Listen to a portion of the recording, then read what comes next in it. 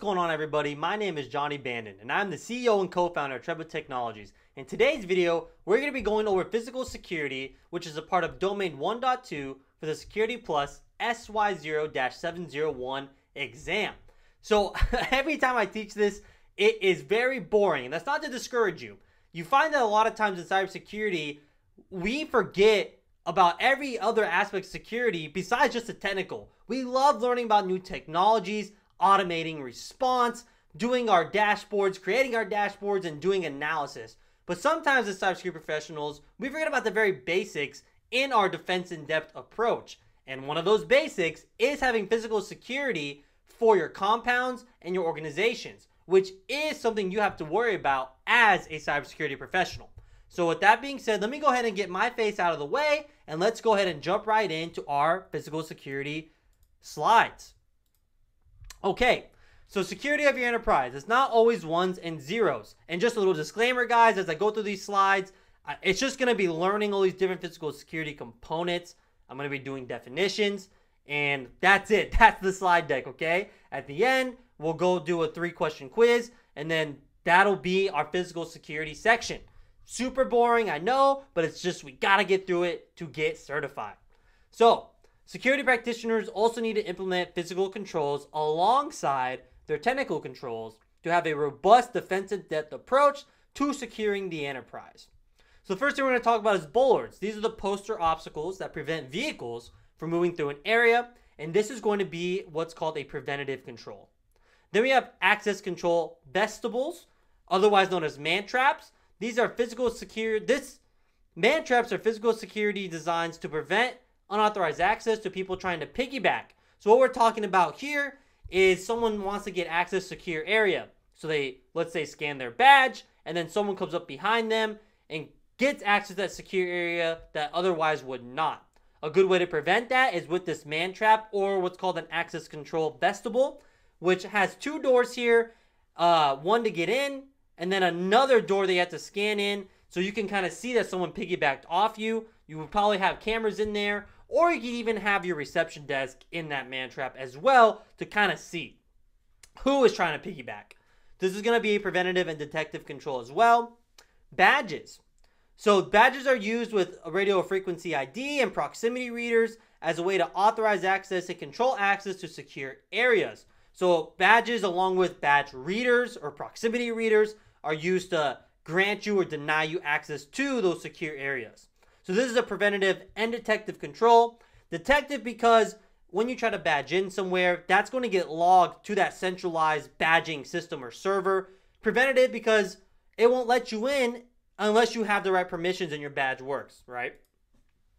Alarms. So this is a physical security control that will alert a guard or remote system that someone or something has been seen or set off by motion. This is going to be detective and deterrent control. Signage.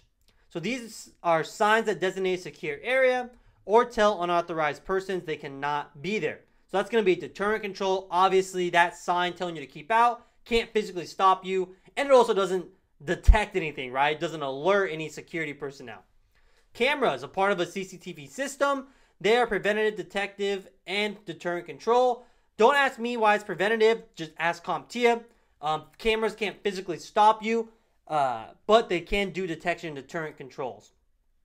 CCTV, that closed circuit television, this is a system made up of security cameras, monitors, motion recognition, and typically a person monitoring those CCTV feeds. So CCTVs are constantly being monitored, and these are preventative, detective, deterrent control.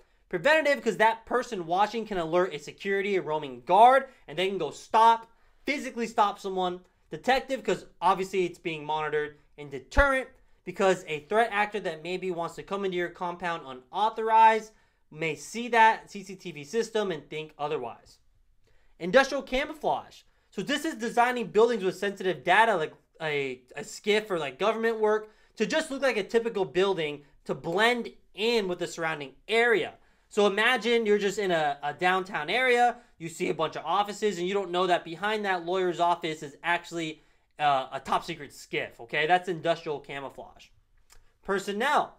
People are also a form of security, so having roaming guards, having that Visitors or that reception desk is a part of your physical control to your compound. Okay, so this is preventative, detective, and deterrent.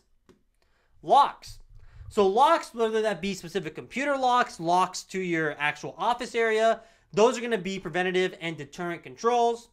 Lighting, that's going to be another detective and deterrent control for spotting would-be intruders at night or in dark areas of your compound or data center.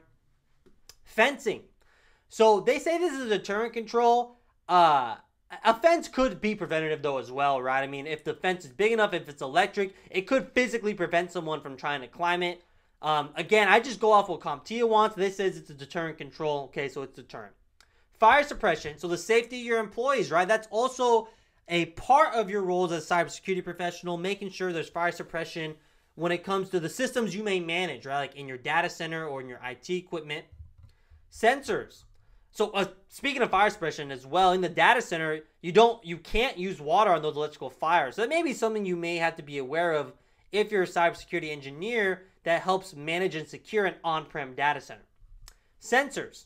So sensors are a part of other systems we discussed here, like proximity, motion, moisture, RFD, and temperature systems. All contain some sort of sensor that will go off and then alert you. So other forms of physical security, this can be the last slide, is visitor logs. So used with that reception desk or security guards, there can be a way to validate a user's identity. A Faraday cage, this is going to be an enclosure made up of conductive mesh that distributes charges from wireless device signals, thus stopping them. So a Faraday cage is pretty much stops signal from coming in, okay? And then air gap. So this is going to be a term that describes the physical separation of devices that cannot connect. They're physically separated. So you see this a lot with like our scatter or ICS networks, like our industrial networks and our enterprise. Sometimes you'll have that physical air gap network. This should be the standard when you're setting up a CCTV system as well. That should be completely segmented, separate, should have no cross boundaries between your enterprise when you have that CCTV system. Okay, so that's going to be it for the slides. Now let's go ahead and bring in our practice exam software here and go over the quiz that corresponds to this lesson. So here I'm on our Academy page. This is our learning management system that we use, that you get access to when you purchase our self-paced or live virtual training. And with your purchase comes this practice exam software of over 1,000 questions and quizzes for every single lesson. So question 1, what I'm going to do here is just read the question. I want you to pause the video, and then I'm going to then you can play it once you've answered, and then I'll answer the question as well. So question 1, which of the following is an example of a physical security measure? So I'm going to go with implementing biometric access control systems. And what's great about our software here is that whether you answer the wrong or the right answer, you're always going to see what the correct answer is down here, and you're also going to get an explanation. So explanation, biometric access control systems, they are a part of your physical security. Question 2. What is the primary purpose of physical security in a cybersecurity context? Okay, so this one actually I am going to go with C, to protect physical assets, but this could also be B as well. Part of physical safety of your employees is part of that physical security, is part of your role, right? Like with the fire suppression systems. However, C is definitely the more correct answer. And I actually like this question because this is kind of how CompTIA exams are, right? 2 are obviously wrong, and then 2 may be very similar. So the correct answer is C, to protect physical assets, such as servers and data centers, from physical threats. Now, question 3. What role does surveillance play in physical security? So I'm going to answer the wrong answer here, just so you can see how our software responds when you get the wrong answer. So the correct answer would be B. We'll submit the wrong answer, and look here, it tells us what the correct one is, and also gives us an explanation here of why the correct answer is B. So surveillance through tools like CCTV cameras play a vital role in physical security. It serves as both a deterrent against unauthorized access or actions and a means of detection and documentation. All right, thank you everyone for viewing.